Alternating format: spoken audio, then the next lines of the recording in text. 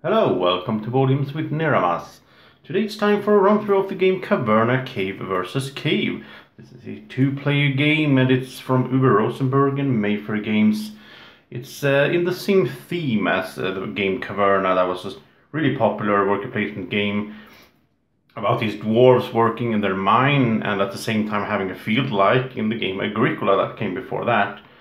But now in Caverna Cave vs. Cave, it's the same theme, but it works a bit differently. But it's sort of, you still have our caves here. We're going to build our rooms and so on. But I'm going to do something new today, so this video will be in a different angle. I will try to have a camera here overhead, and we'll see how that goes. I'm experimenting a bit here, so I hope you will like it. And please tell me in the comments section if you like that view, if you want me to use the view that you have been using up until now. It's just this, moving the camera around, or if you like the new one better. So please tell me in the comment section, and I hope you will enjoy the video. So let's go and play some Caverna. It's me against Draco in a heads-up game of two playing Caverna Cave vs. Cave.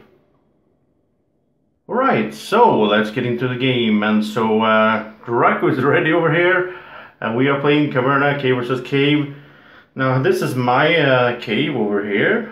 And as you can see, and right now we have a bunch of rubble in here, lots of stones laying around, taking up space. The only thing we really have is our cave entrance.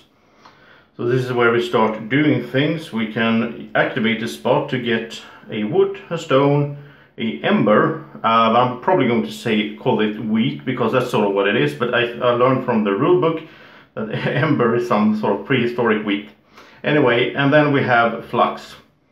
And as you can see here, we have this little marker here to indicate how much we have of each item. Instead of like in Caverna and Agricola, we have a bunch of stone tokens that we actually have. Here we just move the stone like this. Let's say I have 4 stone and I have the stone token there. So it saves a lot of components and it works really well. It was the same in, what's it called, Fields of R. And it worked well there also. So the first thing we need to do, we have one slot here, of course, that we can build a room in, but we need to excavate to get rid of these stone rubbles here. What happens then is if I excavate this tile, then I'm going to flip it and it's going to go over there where there's sort of a market here. This is not Draco's tiles, it's just over at his side. And these are what we start out with, and then we're going to get more and more sort of market tiles, or rooms that we can then furnish or build into our caves. And it's all randomized in the beginning, so we don't know which tiles are going to come out really. So that's going to be exciting to see how that works, because every game will be different because of not all of these tiles will probably come out. Now we don't have any workers as in meeples in this game, but the function is pretty much the same, because like you can see here on this row here of tiles, we are going to get more and more actions as we keep going, which is basically the same as in Caverna. The game is going to last for these rounds. We're going to play, what is it, 3? Yeah, we're going to play 8 rounds in total. And the first 3 we're going to have 2 different dwarfs or workers or actions each. And then we get 3 and then we get 4 in the final round. The way it works is if I want to do this undergrowth action here, I'll just pull it over like that, and that indicates that I've done it this round, which means Draco can't do it this round. So it works as pretty much the same thing as having workers, and you put the worker on the tile. But this is smoother and easier, especially for a 2-player game. It's perfect. So right now I have this sort of turned this way. If you were 2 people sitting opposed to each other at the table, you could of course have it in the sort of correct alignment. But so let's get going, let's get into the game. I'm the first player, it's the first round. The first thing that happens is we're going to switch flip one of these over like this, and we get a new action. So as you can see, they are number 2, so yeah, one of these 3 are going to come up here. We don't know which one is going to come up at first, and so on in every game. So furnishing is this tile. You get 1 food, and then you can furnish 1 room. It costs 1 food per dwarf, so this is how you feed your people basically. You don't feed them at the end of the round, but you feed them when you do an action. Right now we have 2 dwarfs, which means I'll have to pay 2 food to furnish a room. But I do get 1 food when I use that as well. So So, okay, let's go. I'm the first player. I think my first action... let me see. I think I need to get some food right. So, my first action here of my 2 is to try to get some food, I think.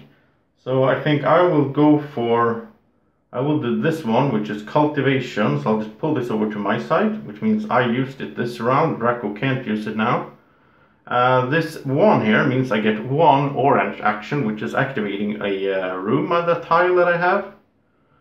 So I get to activate one of them, and I only have one, so I'll activate this one. I'll get either one of these things. I think I will go for getting 1, we all start at 1 on everything, but I'll get 1 more wood, so I'll go up to 2 there.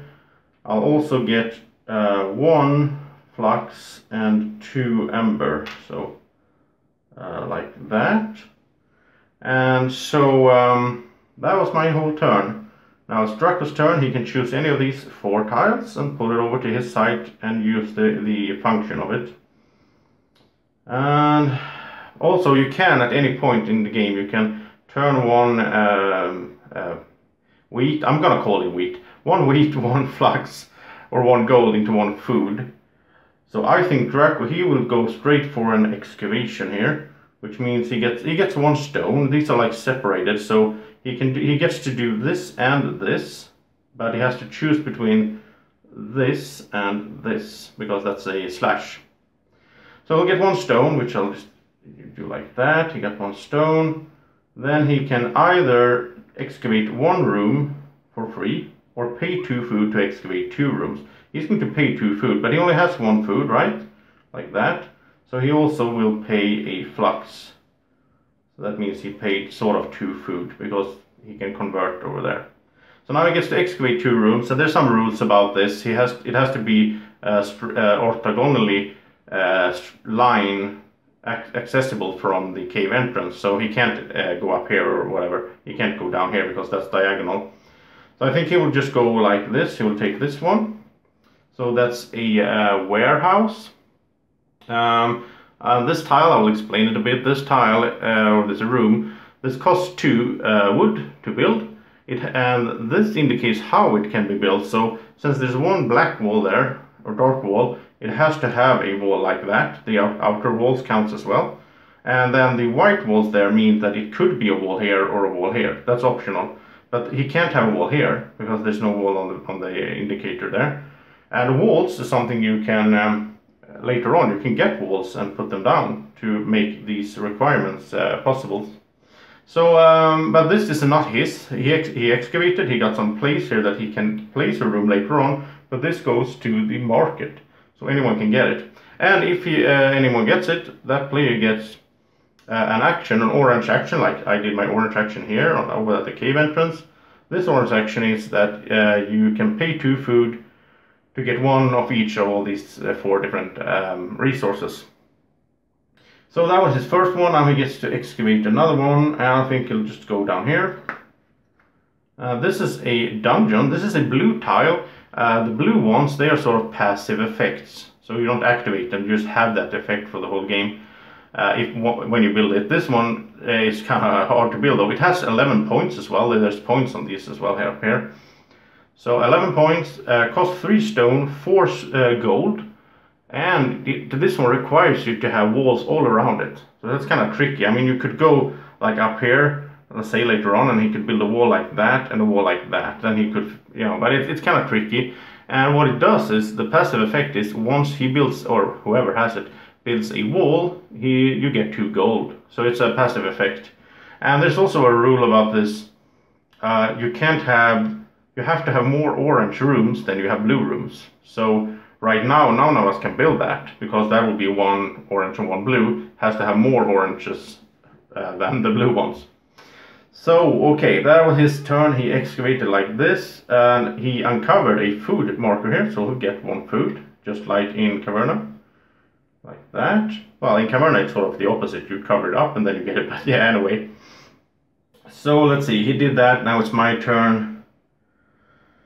I think I want to furnish something, so I'll take this one. First of all, I'll get the food.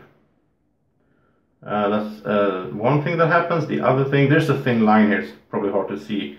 But yeah, there's two different things. So I mean, and the rules are, I could just take one food and that's it. I don't have to do the bottom action. I could just do the bottom action and not take the food, which would be stupid. But anyway, I could do it like that.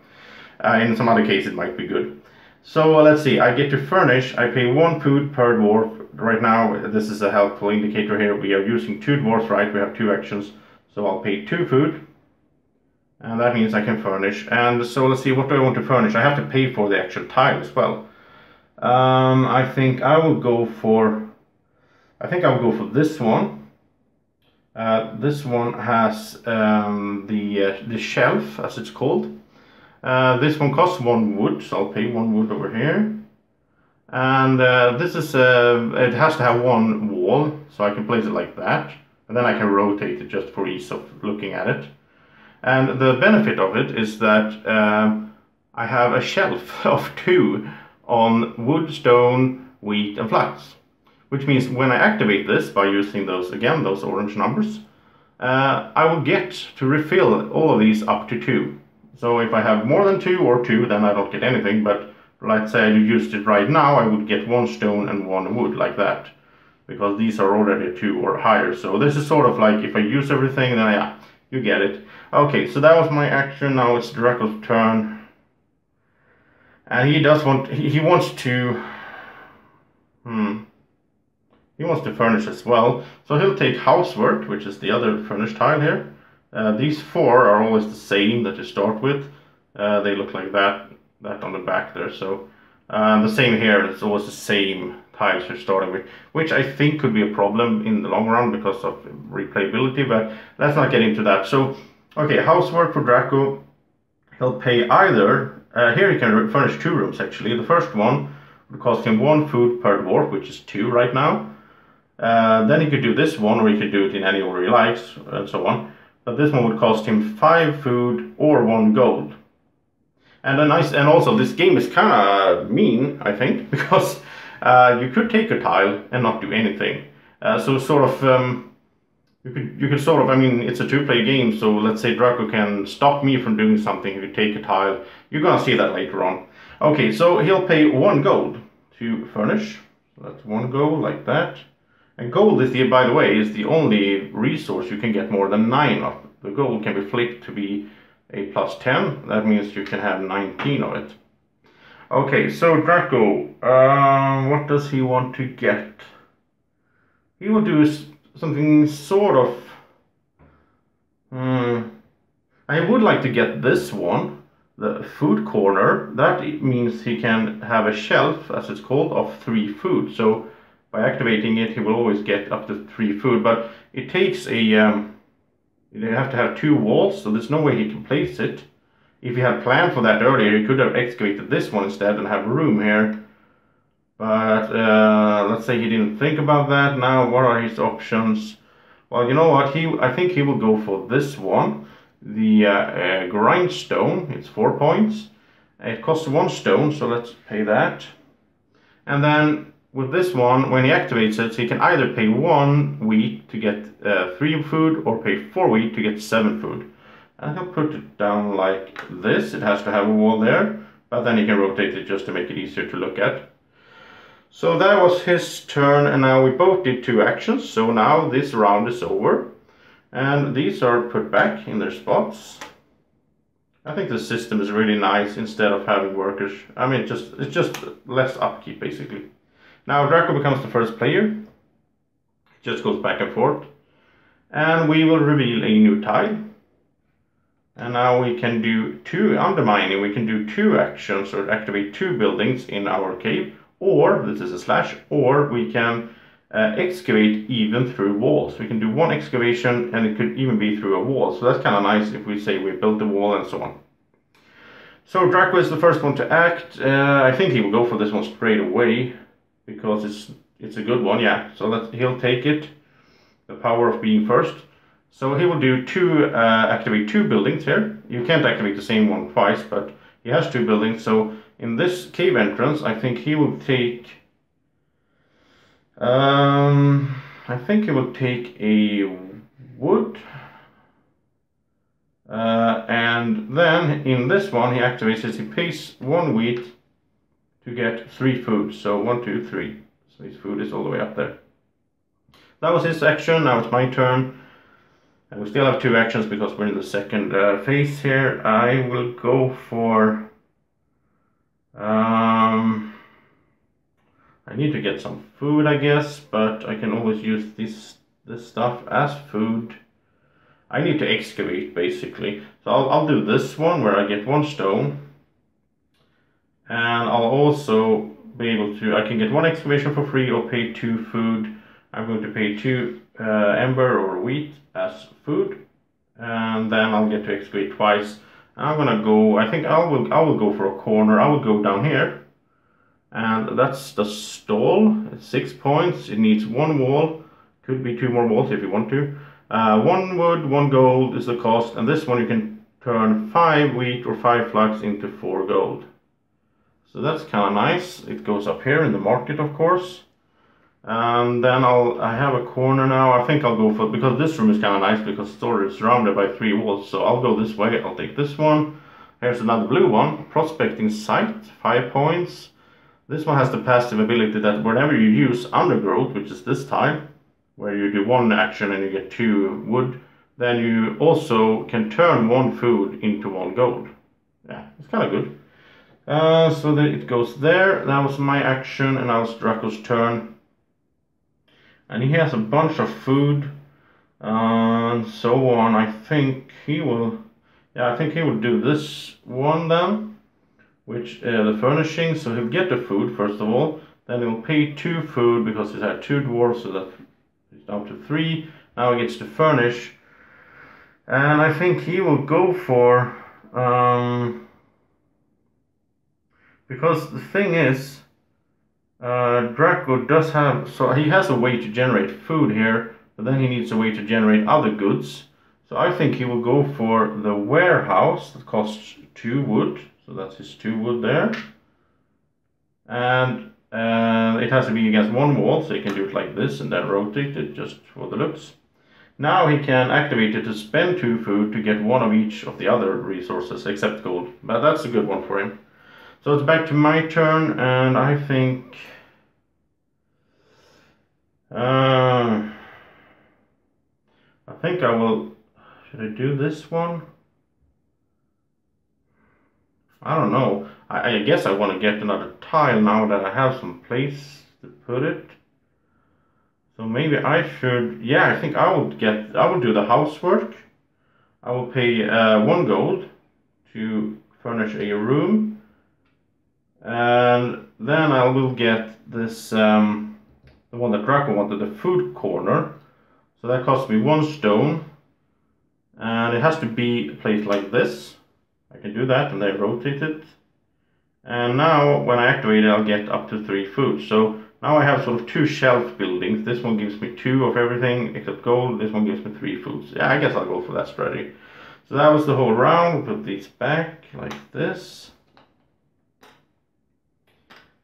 And say, let's see, I'll be the first player and we have a new tile. It goes really fast like this, really back and forth.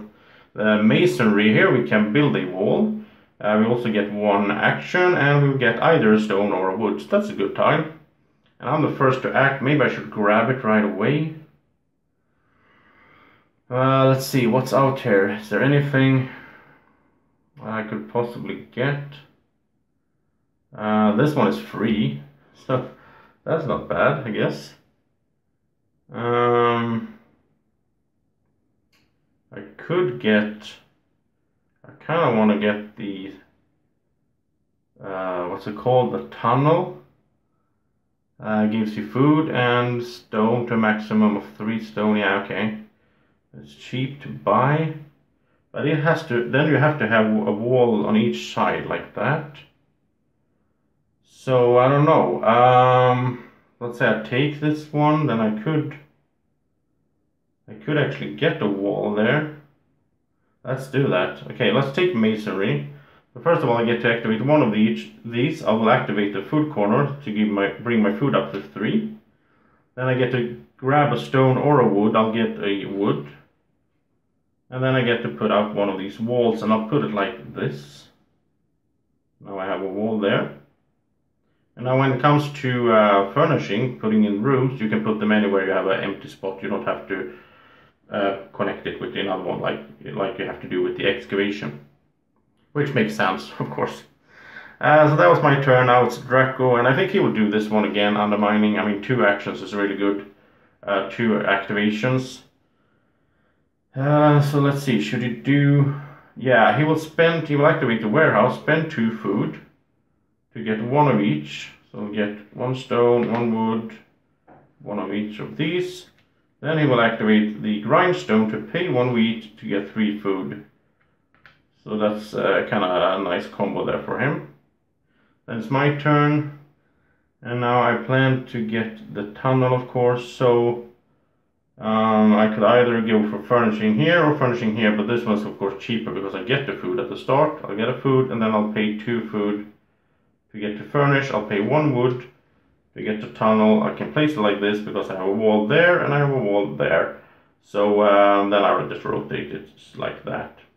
Later on we can also get rid of the walls and get benefit from it. So I mean, maybe I don't need that wall there anymore. But there's also a thing, if the walls run out, there's not that many of them, then there's no walls. So I could try to just sort of get all of as many as possible to stop Draco from being able to build.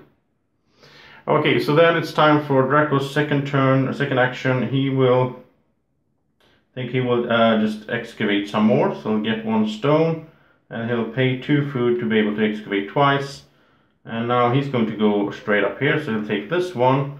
That's a sacrificial altar. Costs 4 stone, and there he can spend 1 wood, 1 wheat, 1 flax, 1 food to get 3 gold. That's kind of cool. Then he'll keep going up like this to get a corner, which is nice. That's the treasury, 10 points. It has to be all surrounded by walls. Cost 3 gold. You can spend 3 gold here to get 4 gold out of food. So sort of you gain some extra money and food there. Okay, so yeah, that was Draco's turn. So we both done 2 things. Everything goes back. And he'll become the first player and will reveal a new tile. And now we're into the 3rd area, or the 3 area here, which means we get to do 3 actions each. So let's see.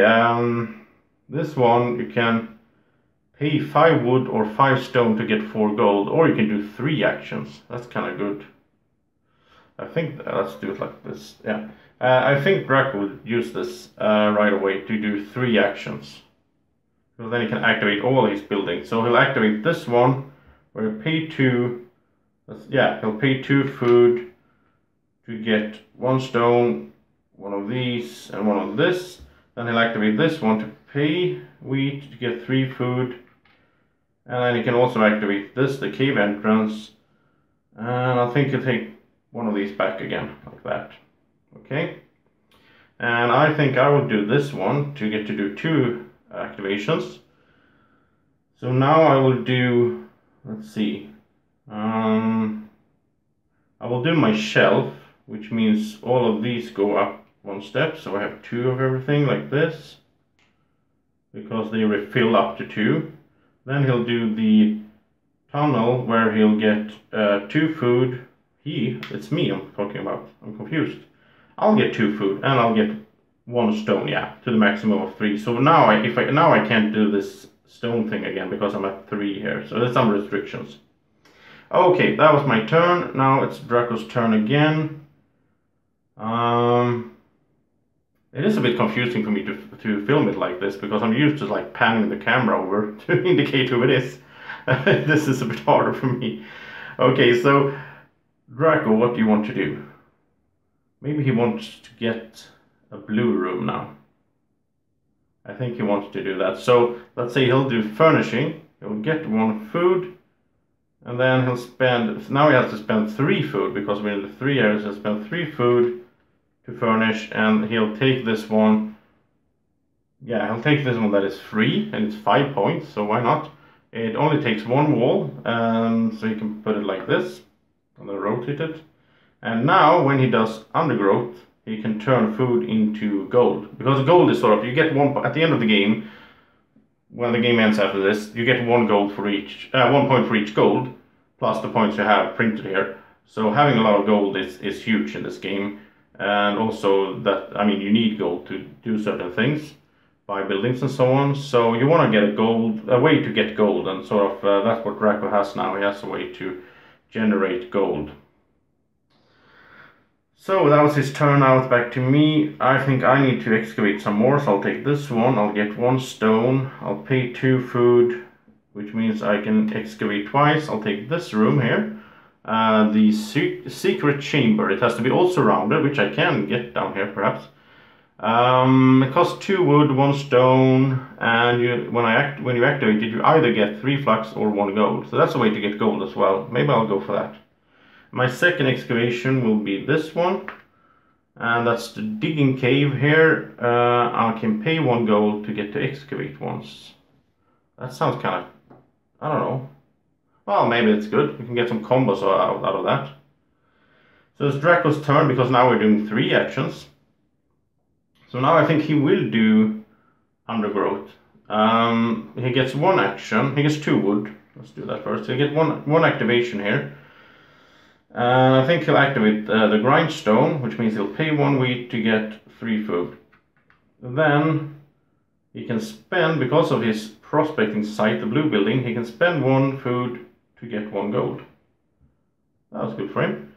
Now it's my turn, and I want to go for one of these buildings that, I mean, the ones with really high points, they also have the demand of having it all enclosed. So I'll take this one, which means I can do this in an order. So I can put a wall like this. So now I have a room that is totally enclosed with walls. I'll get 1 wood or stone. Well, I guess I'll take a wood then. And I get 1 activation. Should I get this one? But now the problem with having all these shelf buildings, if I'm already up here, they don't do anything for me. Well, I'll take this one, even though it only gives me, because I don't get any stone, because there's a maximum of 3 here, but I'll get 2 food. And I'm going to need some more food, so there we go. Now we both done 3 things, so these go back like this. And we are switching first player, and then we are ready for a new round. But I think I'll take a little break here, and we will be back in part 2, where we can see us play the rest of the game, because the game is quite short. So we'll do it in 2 parts, and so you'll see how the end game works. This 4th tile here is kind of special, because it has a limitation. The one, if I have more gold than Draco can't use that last space. So that's kind of interesting. It's a renovation there. So be sure to check out the part 2. I have no idea. Well, let's see. It has to be there, I guess. Yeah, there's the eye, I think. So you can click the link and go straight to part 2, where you will see us finish this game. So thank you so much for watching the part 1, and we'll see you soon.